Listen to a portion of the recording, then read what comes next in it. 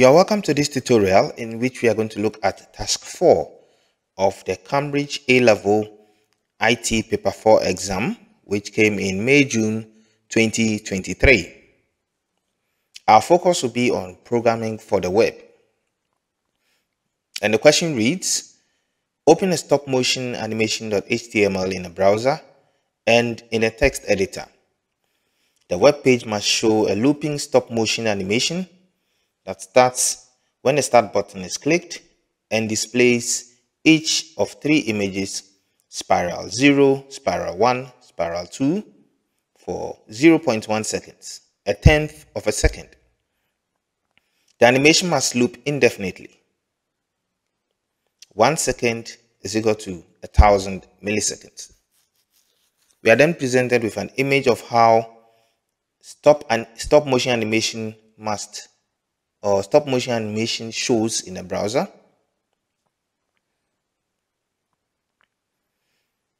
So we have an image showing there with a start button beneath. And it continues, open animate.js in a text editor, amend the stop motion animation.html page to use animate.js script, which is also being provided. Complete the animate function and the timer function to cycle through the images, displaying them at the image display bookmark in the HTML file. And we have to save the animation as spiral animation underscore followed by a center number and candidate number. And then we have to edit the solution to include a button under the start button. And we add a code so that clicking the button stops the animation. Then we save as spiral underscore stop followed by a center number and your candidate number.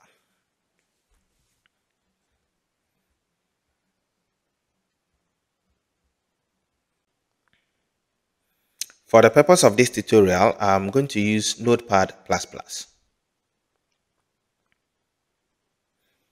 So the first thing we would like to do is to open our files, the files we've been provided with as the source folder, in the source folder. So we go to File, Open. Then I have my stop motion animation file and my animate.js file. We don't need to open the image files. So here I have my stop motion animation, which is the HTML. And then I have my JavaScript file, which is .js. Now the first thing we were asked to do is to amend stop motion animation to use the JavaScript file. In other words, we want to create a connectivity between the JavaScript file and the HTML file. So we can simply do that by going to just before the body closes in the HTML. You can also place it in the head tag up here.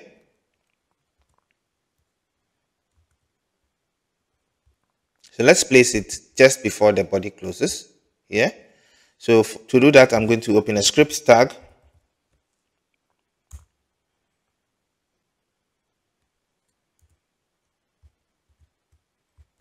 And close it.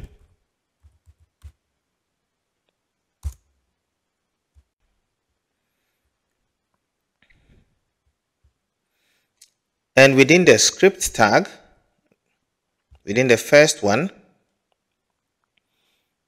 we are going to place our animate.js file there. So src for source equal sign,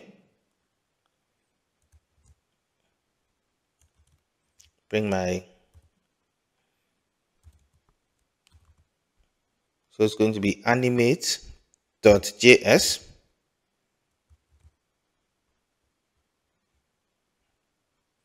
Like this. So this is the syntax for it.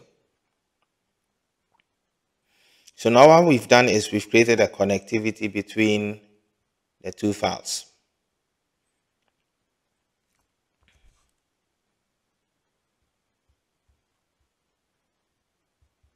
You can simply hit Ctrl and S to save.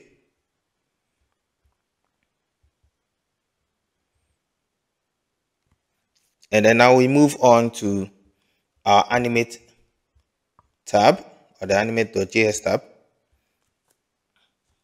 And we make amendments to this as well. The first thing we like to do is to make amendments to the time. We need to set the time interval to 100 instead of 1000, because we are dealing with 0.1 of a second. So we reduce that to 100.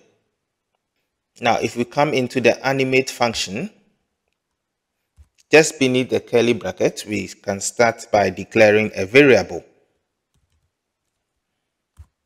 So we have var, and I'm going to call the variable count. You can give it any name though, and assign a value of 3 to it. Why 3? Because we have 3 images we are going to deal with, and then I'm going to terminate it using a semicolon. Next, we have our set interval timer, which we've already reduced to 100.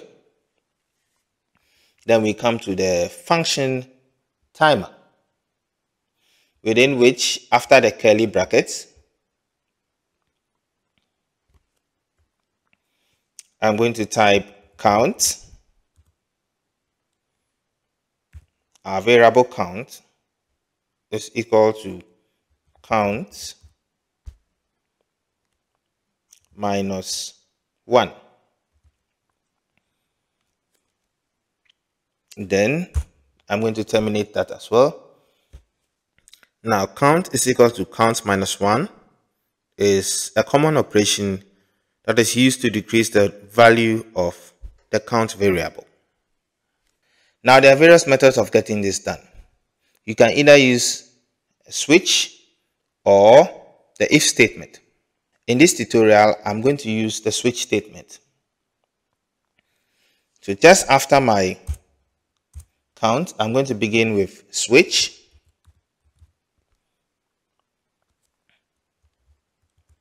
And in the bracket, I bring my variable count.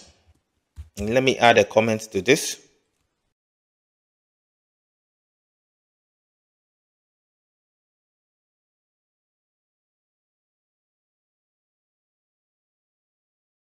Now open a curly bracket and close a curly bracket. And then within the curly brackets, I begin with my case, which is part of the syntax for writing a switch statement. So I'm going to begin with case 2, leave a space, case 2, colon, under which we write document, our JavaScript statement, document, or our JavaScript method dot get element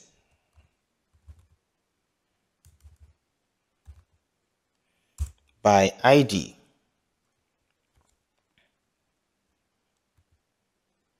Open and close bracket dot src equal to inverted commas, then the name of the first, or the name of the image for case 2,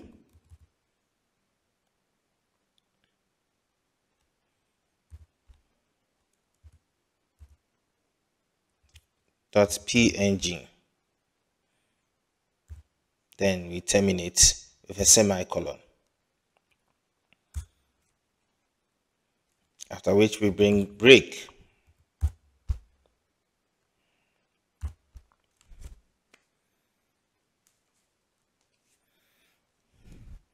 Now the method we are using is document.getElement by ID. By ID. So we need to go back to our HTML document and look at the ID of the image. So when you look at line 25, we realize that the ID given there is image display. So we are going to copy image display,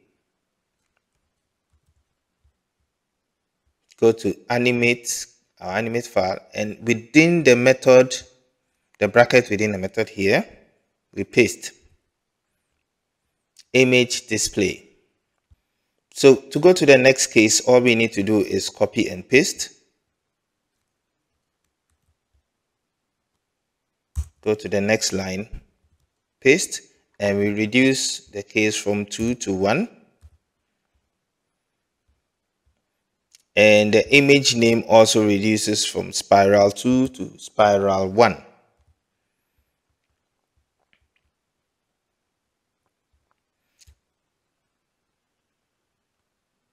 Go to the next line, we paste again.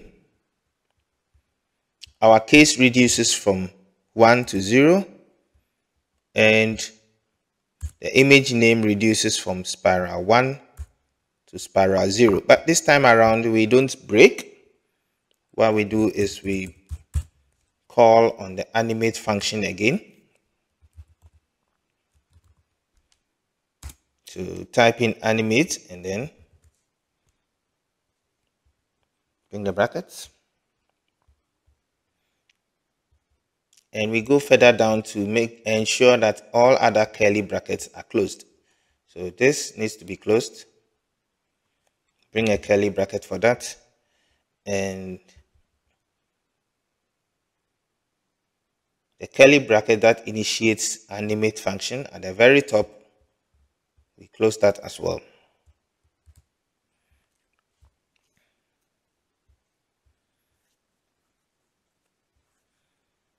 Close this space. And then we save.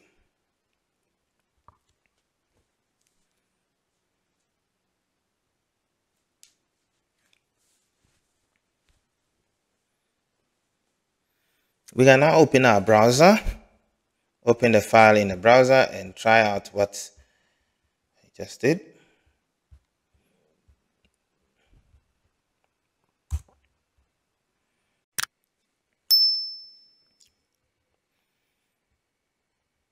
So when I click on the start button,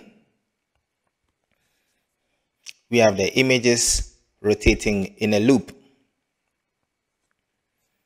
So what enabled the loop is when we go back to our text editor, you realize that after calling on all the cases, we re-added the animate function here. So what it does is when it gets to case 0 and calls the last image, it goes back to the top here and begins the whole thing all over again.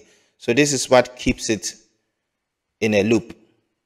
This statement here is what keeps it in a loop, and it will keep rotating and rotating and rotating. So the next thing we are going to do as required is to add a stop button, which will stop the loop and sort of restart the browser.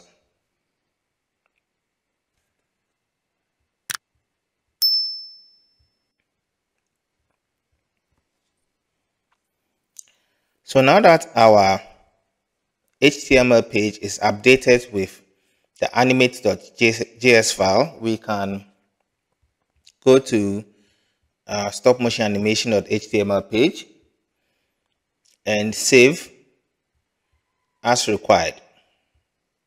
So this time around, it's going to be a save as, and make sure it's in the required folder, the examination folder, and you're going to name it spiral.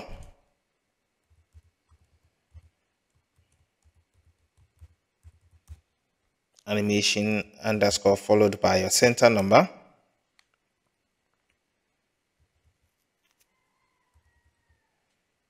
And candidate number.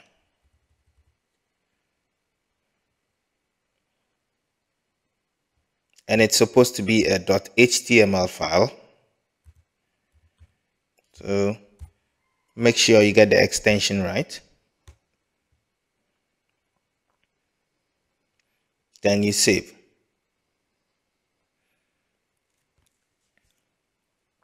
Still on the same page, we are now going to add the button that will stop the looping animation.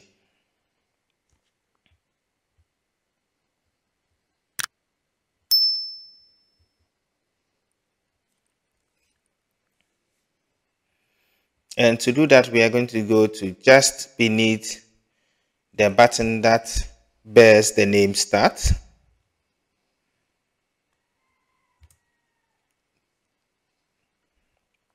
Just a line beneath it.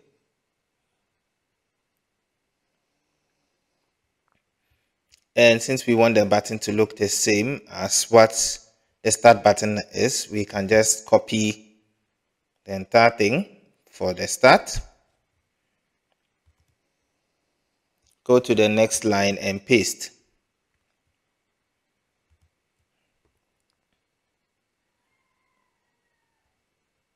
And where it says Start, we can change that to Stop.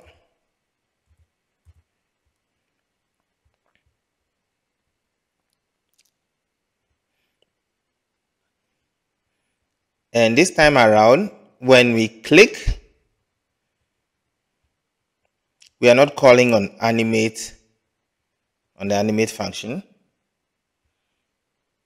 We are going to call on what is known as location.reload.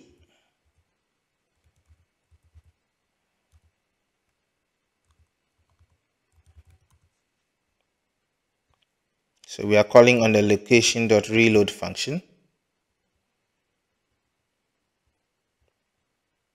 to stop the animation.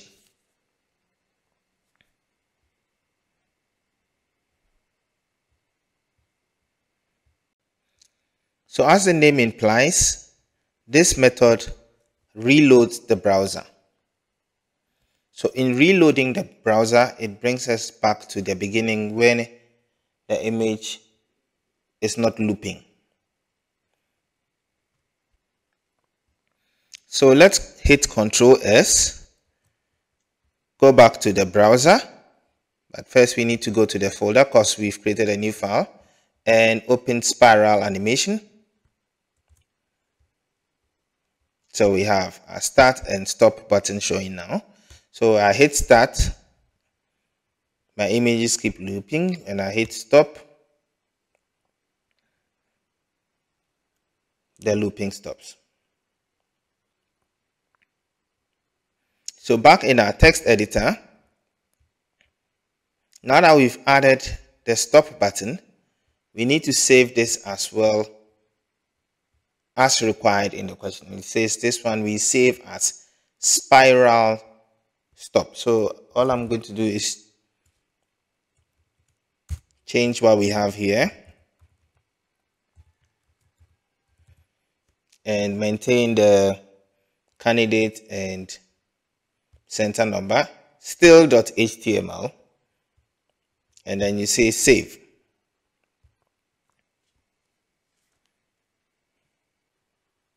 So we've come to the end of another tutorial. I hope you enjoyed it. If you have any questions and suggestions, you can leave them in the comment section. And till we meet in the next tutorial, it's bye.